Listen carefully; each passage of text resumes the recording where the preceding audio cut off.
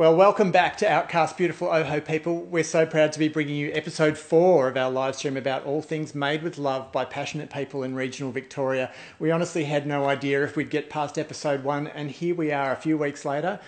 But if you missed the first 3 episodes, well, we met a producer of some amazing infused honeys, a maker of some beautifully complex flavoured hot sauces, and last week we met the maker of some incredible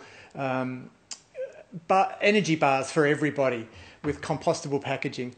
So, by the way, thank you to everyone who's watched Outcast so far, and a huge thanks to everyone who has gone on to purchase goods from Oho Markets or book an experience for later in the year when things open up, or, you know, in regional Victoria where things are opening up more quickly than we'd even hoped. So we're loving Click for Vic, which is being run by the Victorian government at the moment to encourage people to get out into our amazing Victorian regions virtually. So if you've got a moment, look for hashtag Click for Vic, or even just go straight to the 1 Hour Out website and have a look for the products that are amazing, that are available from our amazing producers.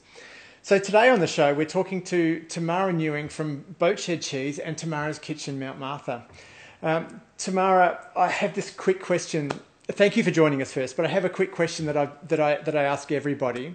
Well, let's start with Tamara's Kitchen, Mount Martha. That seems fairly obvious. Where did that name comes from? You, clearly. Yes, well, that's actually the newest name, if you like, in the stable. I had a Tamara's Kitchen cooking school in Hawthorn. Gosh, it must be 30 years ago. And that's where I started teaching. So I had a cooking school in Taronga Road, Tamara's Kitchen, obviously, just happened to be a logical name, and it worked. And then, so I taught there for about 10 years.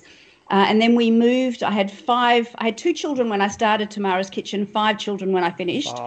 10 years. And my then husband sort of made a comment one day that I was teaching so much, sort of 6 days a week, that I was missing out on so much with the children. And one of the things that I was doing in those days was teaching in France. And he came to work one day and said, I think we should just, sell up here and move to France. And I thought he was being, facetious, because he doesn't actually like France very much. But he wasn't. And 6 months later, I had sold that premises, and we'd moved all our children to regional France in the south, and we lived there for a year. Which was incredible. The kids went to school and learnt to speak French, and in those days I was doing a live weekly cross on 3AW for food with Kicks, so I continued doing that, and it was just a fantastic evolving, if you like, of my food world. And then after 12 months we had to make a decision if we were going to be French or if our children were going to be Australian, and Australia won, so we came home. Yeah, and then, after a period of time, moved down to Mount Martha and started to make cheese, which I'm sure you're going to ask me about in a moment. I can't wait to get into the cheese. And then just very recently decided to expand the cooking school from just cheese making to other things, including sourdough. And so I needed a new name to encompass things more than just cheese. And so it just made sense, Tamara's Kitchen, Mount Martha. And it's amazing how many people who remember Tamara's Kitchen in Hawthorn have either contacted me electronically or by phone and said, but are you the same one? Because you've got a different surname, and it's Tamara's Kitchen. And a lot of them have come back, which is really lovely. What a great, it's kind of a great lineage for your own name to have even been international and then come back, and here you are back at Mount Martha. Speaking of Mount Martha, I've got to ask, it is a glorious day here in the Yarra Valley. I imagine it's just beautiful down there. How are things in Mount Martha with restrictions and COVID and weather aside? Well, the weather's beautiful, and I must admit, I never really understood the therapeutic value of water and a water view until we moved down here. It is beautiful. The sun's on the water, and we've got a lovely water view, so I feel very, very lucky and grateful to be down here. But despite thinking that the Mornington Peninsula was regional, we found out during COVID, in fact, we're metropolitan Melbourne, but not for everyone. I mean, we're not metropolitan reason when it comes not for Post, not for Telstra, nobody else. Yeah. Nothing except for COVID. Yeah. So like everyone else in Melbourne, we're in stage 4, and it's it's been tough, and particularly for the Mornington Peninsula. We only have tourism and wine. Yeah. wine, food and tourism, and none of those are able to operate. So it's very tough, particularly for restaurants, and we've had to evolve. I've been doing sort of sourdough delivery boxes each week, which, you've probably seen on the Instagram. It's been very, very successful, but it's, and it's lovely to actually take something to someone in Melbourne and give them a taste of something special that they weren't expecting if it's a gift from someone. So I love doing it, but, we're all itching to get back to our real jobs. For me, it's teaching, and, I miss it terribly. I miss that contact and that ability to share the knowledge and the love. I'm just going to remind the folks that they can ask you all sorts of questions. We love hearing your questions, folks. Just stick them in the comments below, and I'll put them to Tamara as soon as you ask them. It is alive after all, and unless you're watching it back on 1 Hour Out's Instagram TV, so please ask your questions. We love hearing from you. So I have to ask about Boatshed cheese too, because that's a pretty unique name. I mean, I kind of put two and two together with your location and all, but tell us about Boatshed cheese and the genesis of that. Yeah, so it's not a happy genesis actually. So when we came back from France, we had a couple of years of sort of resettling the children into school and our normal life, and for me it was consulting and teaching. And then my youngest of 5 children, my son Reagan, was killed in a scuba diving accident. And he was 14. And in trying to find a way to deal with the grief and to see a road through that pain, I did what I always do when I have difficult times, and that's cook. And I started to make cheese because cheese was Reagan's favourite food. And when he was, I remember I have such lovely memories of him coming up to the fridge and saying, I'm a mouse, I need to eat cheese. And when I made baked cauliflower or lasagna, he would be the last one in the kitchen with the sort of the baked on cheese and a fork scraping every last tiny bit off. So the more cheese I made, the closer I felt to Reagan, and the closer I felt to Reagan, the more cheese I needed to make. So I then had a problem, because if anyone who's listening to this knows, when you make cheese, you need to mature it in a fridge. And so I had a couple of extra fridges. I had them full of maturing cheese, and I couldn't make any more until I'd sold the rest. So I put the word out to friends and friends of friends to please come by and just get some cheese, just to give it away. And so I did. I had people come to the door and say, are you the person that's got the cheese to give away? And so I'd give people baskets of cheese, and, they loved it, of course. And I was just thrilled to give this little piece of Reagan's love away and then be able to have an empty fridge to make more. And then the second time that this happened, a couple of months later, again, I had very full fridges, and someone suggested that I have a stall at the Little Red Hill Primary School Market one Sunday. So I did that, and I sold all the cheese in one day. It was incredible. And at 9 o'clock the next morning, I got a phone call from Dairy Food Safety Victoria to say that I'd been reported for selling cheese. Of course. So, I mean, I should have known better, really, but it wasn't a business, and I hadn't really thought about it. It was just emptying the fridge. You've made some cheese, and you're getting it to people. Look, it just was what it was. It was anyway. Yeah. So Dairy Safety were fantastic. They basically said, get a license or we'll prosecute. Okay. And but helpful nonetheless, I imagine. I was horrified that I'd done something wrong, but more importantly, I just wanted to make cheese because it was the only way I felt close to my son. And they said to me, if you're going to do the right thing, we'll help you every step of the way. And they were incredible. And 6 weeks later, I had a licensed premises under the house in what the previous owner had referred to as his boat shed, because he had a yacht in it. So when we bought this house, he had a shed with a yacht in it, and he referred to it as the boat shed. So when Dairy Food Safety were there with the license, and they said, what's your business called? And I said, I hadn't thought about that. And it wasn't going to be Tamara's Cheese. Right. So I thought, I don't know. It's in the boat shed. That'll do. That's great. And I mean, it should be a terrible name because there's so many T's and SH's and CH's, and it's quite difficult to say, but it works down here, being on the peninsula. Well, it's instantly recognisable. And like instantly. And how amazing, though. I mean, the weight of loss and stress finds such a constructive, creative, positive outlet. How beautiful that the outlet's affirmed by other people, and you find yourself in a position where you're you have to be licensed to distribute all of that positivity. Yep. And I must say that for the first 4 years we were in the Boatshed under the house, and there, when we had our 6 monthly audits, the auditors would come and say they loved being there because it was the smallest licensed dairy facility in Australia, but the one with the best view. Yeah, right. So you put a picture window in above the cheese draining sink so that you could see the water particularly on a stormy day, which I always love. Anyway, so we were there for 4 years, and really, for me, it wasn't a business. It was a labour of love. But I was thrilled, as you said before, that people liked the cheese, and, we won some awards, some really prestigious awards, both here and overseas, which was incredible. And the business sort of, without any intent, grew to be, a well-respected maker of, artisan cheese, so everything made by hand in sort of old French methods. And then after 4 years, we moved to Dramana. We got too big for my tiny little cheesery under the house. Yeah. And so the Boatshed is used for teaching cheese making, which is a lovely genesis of it. Yeah. It's evolved into the teaching area, and it works brilliantly for that. And Boatshed, the cheese making Dramana. So one thing that you hear a lot as advice from well-meaning friends and acquaintances, when you've got a passion and you're thinking of turning it into a business, they say, look, don't turn your passion into a business.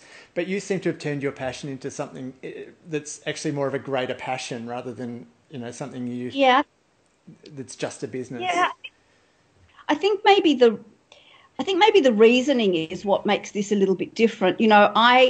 I love clothes, so I certainly wouldn't say my passion, but I wouldn't have a clue what people would want to buy. I would fail in every venture because I just wouldn't know what people want to buy.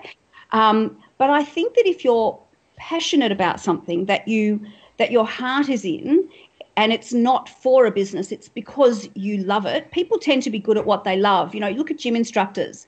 You rarely find a gym instructor who just does it as a day job. They love it. They breathe it. They're so passionate about helping people become fitter. Yeah. And I think when you start a business for something that you're good at and something that you just love, it's hard to fail, because I think people are drawn to that natural positivity and that natural love of something. And for me, it's cooking in general. I mean, that's all I've ever done. I've only ever cooked professionally, but and written cookbooks. But for me, the cheese, it had something different. It had this very personal element, and I'm better at it now. But for the first few years, someone in the class would always say, "So, how did you get into cheese making?" And it was a dreaded question. Yeah. I knew I'd start to cry. My eyes would well up. People didn't understand why I was upset, And when I told them briefly the story, it drew people closer, and it made them want to share in that journey that is the cheese that I make in memory of my son. So I think now when people ask that question, I can talk, as I did before, about why I started making cheese. But Boatshed's developed. For me, it will always be about Reagan and the love of family and, nurturing people through food, which is what I've got a Jewish background. So that's what Jewish people do, sort of your births, deaths, celebrations. That's what hospitality is, isn't it, really? We forget that it's more than an industry. It's actually an act. Yes. And for me, I mean, it's a lifestyle, it's a career, it's a passion. It's, my children all had different careers mapped out for them, but after Reagan's accident, they all gravitated to food, and now they all work in food, that was never the plan.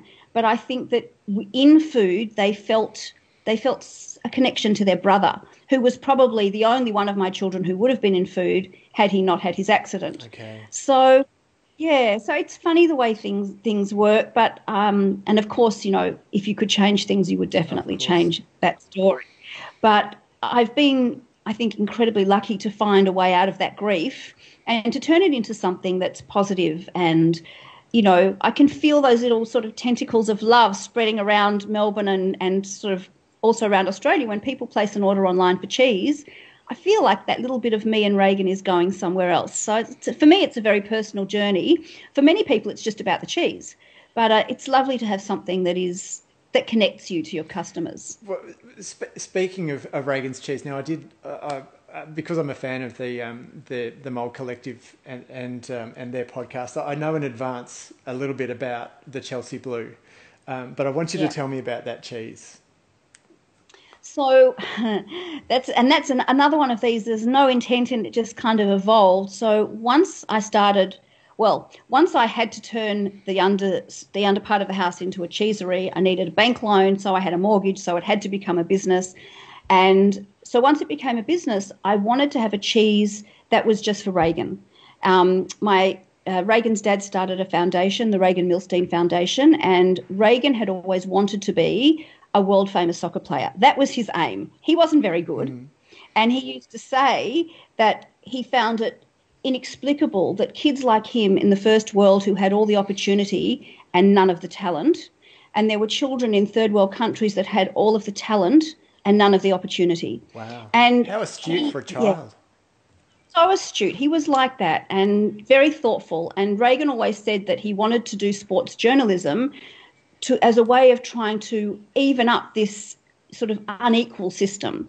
And so after his accident, we decided to do that in his honour. So the family started a foundation and we collected soccer boots from everyone who's got children has garages full of football boots and soccer boots that are too small. So we would collect those and rebrand them and clean them and recondition them and send them off by the container load to third world countries, to children in orphanages and in poor towns who were playing, with plastic bags full of sand with bare feet. Wow. And, Reagan's dad then started collecting soccer kits and soccer gear and sending lots and lots of things. That was his way of honouring Reagan, but I needed to have my own way. And so I wanted to name a cheese for Reagan. And Reagan's great love is Chelsea. Mm-hmm. And Chelsea Soccer Club, or Chelsea Football Club, my kids would kick me if they heard me refer to it as soccer. Chelsea Football Club are known as the Blues, so it made sense to have a blue cheese for Reagan. And so I made a particular Stilton-style blue cheese in the very early days, and I called it Chelsea Blue. And, of course, only the family know that it's Reagan's cheese, and all of the profits from that cheese has always gone to Reagan's foundation. So that was my way of giving something back to Reagan and to children who want to play soccer but don't have football, who don't have the gear. Of course, when people would come to the market and they'd say, "Oh, Chelsea Blue," most of them thought it was named for the suburb on the other side of Frankston. Or for a girl, we got lots of girls that would say, "Oh, my name's Chelsea, I'll buy that one." And interestingly, we had lots of Manchester United fans who refused to buy it. So it became a bit of a talking point, but for the family and for those of us that, loved Reagan so much, it's just Reagan's cheese. And, even now when I sort of make it, I often make it in classes downstairs in the cheesery, and I always feel a tearful moment when I make that cheese because it takes me back. It's 10 years this year since we lost him. Wow. And so, there's still that very, very emotional. It's right there. Strong. Yeah. It's just under the surface, Mike. You scratch that surface and I'm just a bag of tears all over again. Well, I mean, you've brought me beautifully to your current focus, which is the workshops and the teaching. I've just had a great comment from someone who's loved the football and cheese reference, by the way. Clearly, they're English because they've called it football. Or educated than me in sport. So tell me what goes on at your workshops. So I've taught cheese and bread making for, it must be 5 years, and they're very small groups of a maximum of 10. Once we're all allowed to open up again, I'll reduce the class size a little bit so that we can keep things socially distanced.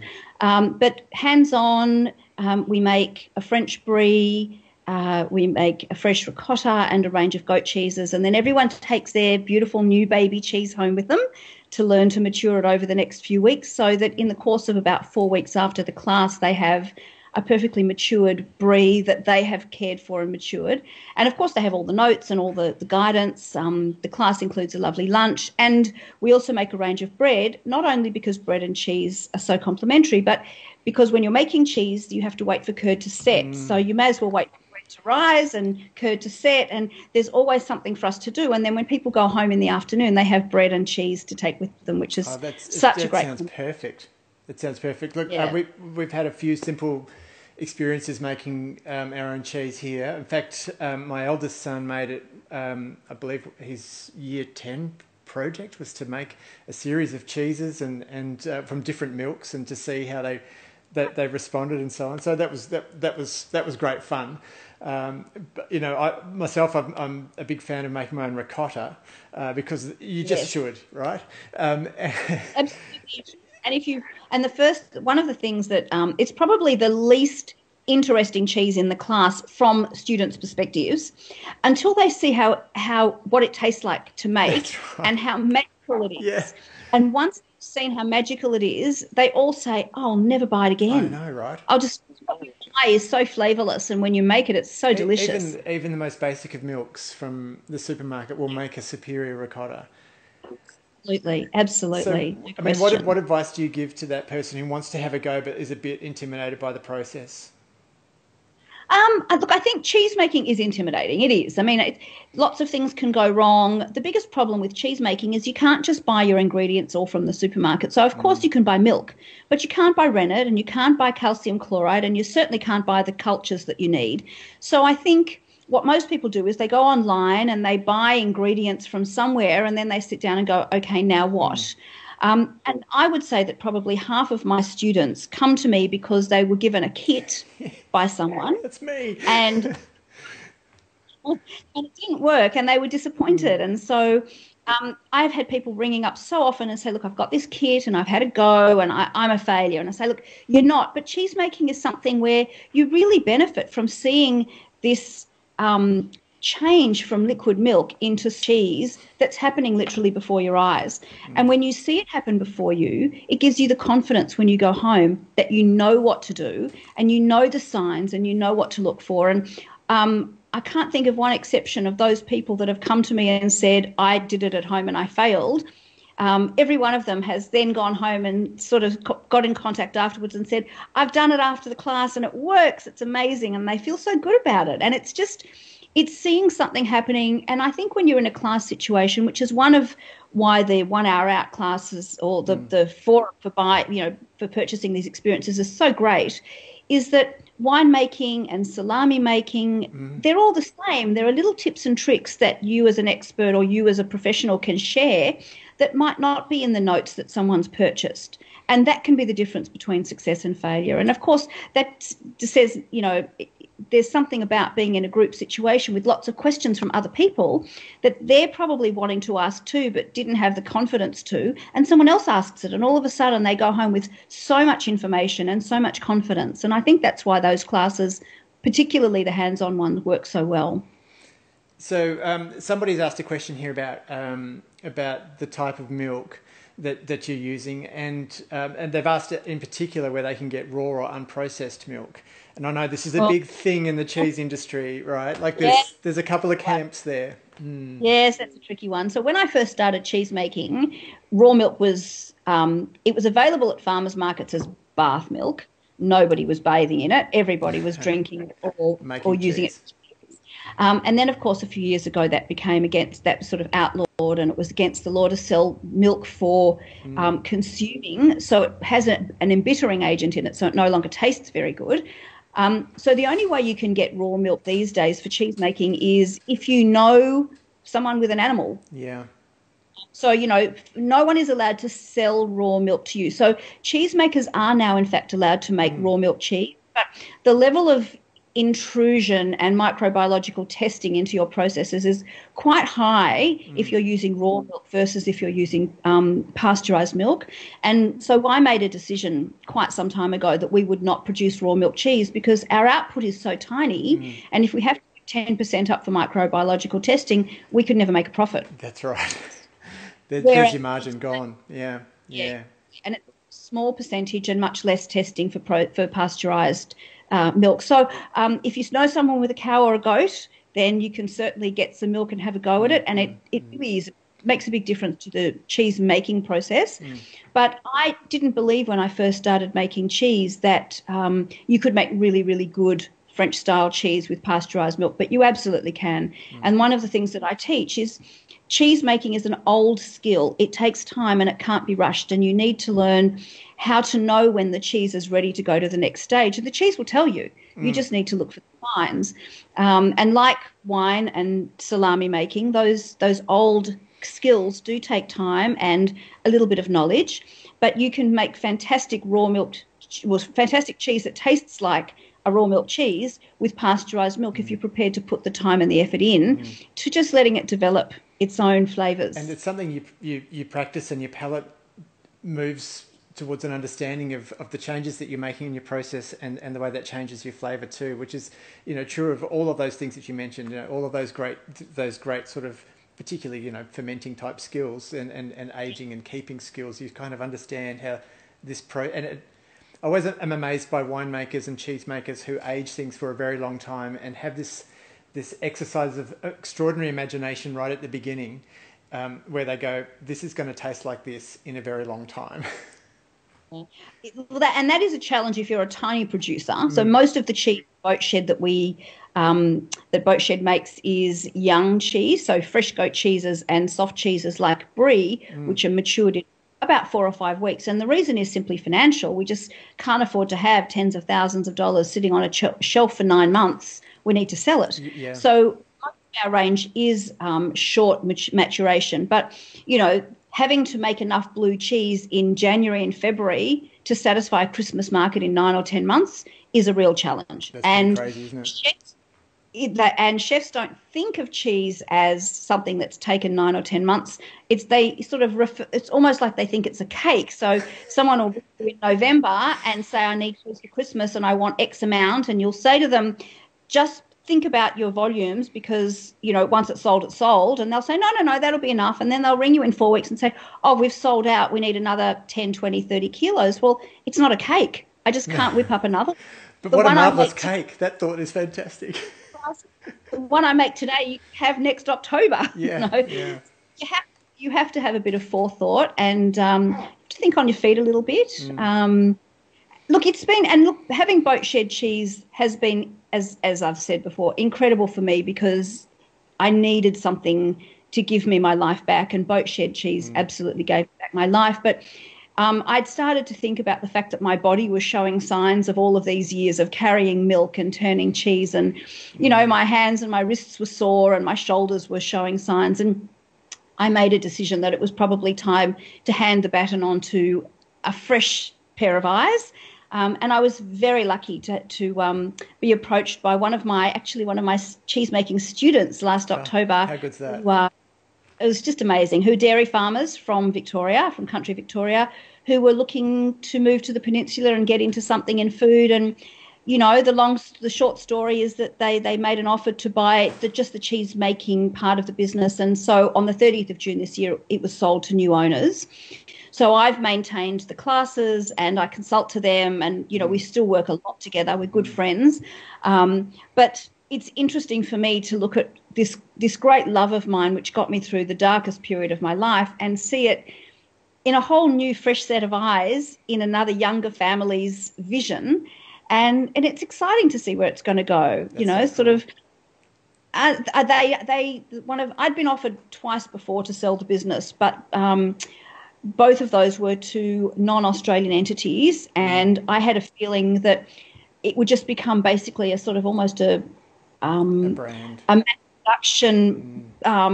And all the cheese was going to go overseas. And the second time that happened, the gentleman that came to see me said, "Oh, but it's fantastic because we'll just buy everything you can produce and send it overseas." Well, I didn't want that. I need to see people who demanded it from you in the first place. And taking it to the farmers markets and having the same people come back every month and say, I love this and I love that, and what have you got that's new? And then the people that have bought the cheese making side of the business have that same wonderful, gentle attitude to feeding the people around them. And it's lovely for me to now sort of put some more effort into the classes and expand that repertoire and sort of just out of the corner of my eye, see what they're doing with this thing that I started, which is, still so, and will always be so much a part of my life. Well, I've got one last question for you, Tamara. It's date night, and I'm putting together a platter. Help me build the perfect platter. Do you dislike any cheese? I do not dislike any cheese. Okay. Neither does my date. Yeah, okay. So look, I always, there's been a push over the last few years to just have one star cheese, one beautiful cheese and lots of accompaniments. I don't really conform to that logic because I like lots of different tastes and textures. So I always have a soft, oozy goat. It might be a lactic goat, so more like a chev, or it might be sort of a goat brie that's just about to run out of its rind. I might, and I would always have some sort of rich cow's milk cheese. So if it was a fresh goat, then it would be a cow's milk brie, and of course a blue. And for me, that's always going to be Chelsea blue. Boatshed does make a range of buffalo cheeses, and one of those called Buffalo Blue is extremely popular. It's a lactic cheese, so imagine a sort of a chev style texture, but with an iridescent blue rind. It's a spectacular looking cheese, and it just the high protein and the high fat in the buffalo milk helps the mold to grow quite quickly. So you get this bright blue rind when it's very young. So that one always looks fantastic. But I think always a combination of shapes and colours is always very enticing. And then, of course, you've got apple and nuts and quince paste and all those lovely accompaniments as well. I love a good sourdough, like just, thinly sliced and just golden and from the oven. They're my crackers. I love that. If you just put that little bit of effort in to make that, a little bit of salt, and that's it. Everything works. Yeah. Well, actually, it's interesting that you mentioned sourdough because when I started thinking about moving on from the daily grind of cheese making or the daily grind of turning 500 litres of milk into cheese and thinking what else I might do, like you, for me, the natural pairing of great cheese is a great bread. And I'd been making sourdough for a while, but I'd never quite – there was always this missing – it wasn't perfection. It was just not perfect. And it was nice bread, but I wasn't proud of it like I was with my cheese. And I will always thank COVID-19, the first lockdown. Are you a COVID sourdough maker? I'm a COVID sourdough, but that's I great. should say, in the first lockdown when we were shut down, I used that time to perfect my sourdough skills. That's so good. And I had two or 3 weeks where I just baked every day and fed the starter differently with different things and measured the success or failure. And at the end of that month in April, I had a sourdough starter that I just loved. And I've been, making sourdough ever since regularly, and teaching sourdough then became the natural progression because people were saying, great sourdough, but will you teach? So, of course, we had, when I handed Boatshed cheese over to the new owners on the 30th of June, I had an absolutely jam-packed calendar with 1 hour out classes. Yeah, right. And then, of course, came lockdown number two. Yeah. So they've all been delayed, twice now. Yeah. And hopefully, fingers crossed, they'll start again in the next 8 weeks or so. But, all of the students that were booked into sourdough have very happily sort of moved their dates, and I'm very grateful for that sort of support and loyalty. But, teaching people what to discard and all different things to sort of sourdough things to eat with cheese, for me, that's just a natural pairing. Oh, well, look, thanks so much, Tamara. Don't forget, people, you can buy the Boatshed cheeses at boatshedcheese.com.au, and you can book a cheese at boatshedcheese.com. So my apologies. I just default. Boatshedcheese.com. And you can book a cheese and bread making workshop with Tamara at our website, onehourout.com.au. Just click on OHO Experiences at the top. And look, Tamara, thanks so much. It's been such a pleasure to meet and talk to you. And I just love talking to our passionate producers about, what drives them. And it's been such a pleasure to talk about my favourite food group on Outcast. I agree, absolutely. It should be at the bottom of the pyramid. The biggest slice that we have should be cheese.